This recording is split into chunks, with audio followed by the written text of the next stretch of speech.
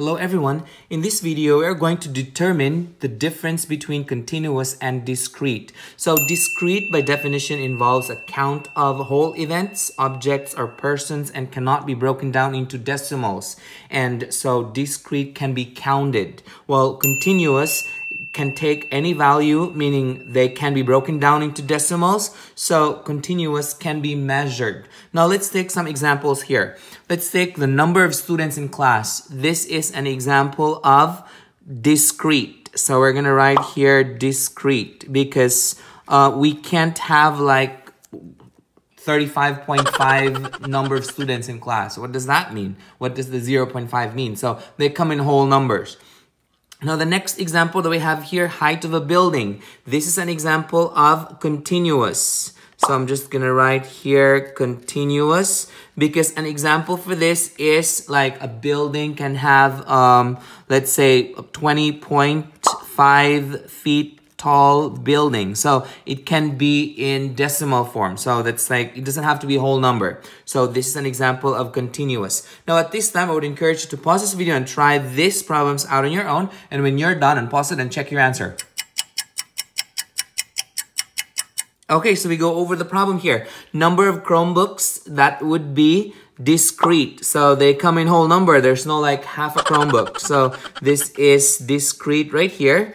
And then next one right here, volume of water in a jar. This is continuous because it can be in decimals. It doesn't have to be in whole numbers. So an example for that is like 3.5 liters of water in a jar. So that's like 3.5. So it doesn't have to be a whole number. Speed of a car is also continuous because it can be in decimals. An example for that is, let's say, 35.5 miles per hour. So that is continuous right there because it has decimal on it. Now the next one right here, number of trees in the park is discrete because you can't have half a tree. So I don't know how that looks like, but that's discrete. Hours spent in studying is continuous because it can be in decimal. Like example, you studied like half an hour, so that would be 1/2 hour. So pretty much like discrete is like whole number. Continuous can be expressed in decimal or it can be expressed in fraction as well. Did you get the same answers as this? Good, perfect. Now at this time, we are going to have those that are expressed in like a graph form. So in this is the next example that we have here. What happens if they are in graph form? So how do we know that it's continuous and how do we know that it's discrete? So I'll give you a hint. Continuous is something from the word continue. It means that the dots are connected to each other, and that is continuous. Well, if we say discrete, the dots are not connected to each other. So that means in this examples that we have here, this graph that we have here is discrete because in this graph, we have the dots not connected. So that's discrete.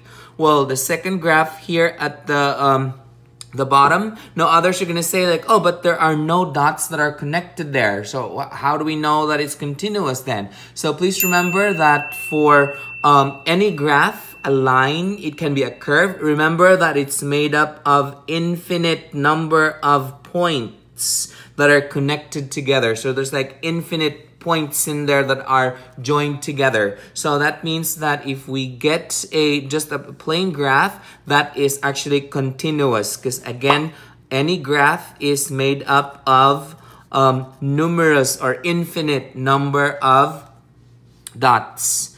At this time, I would encourage you to pause this video and try these two problems out on your own. And when you're done, unpause it and check your answer.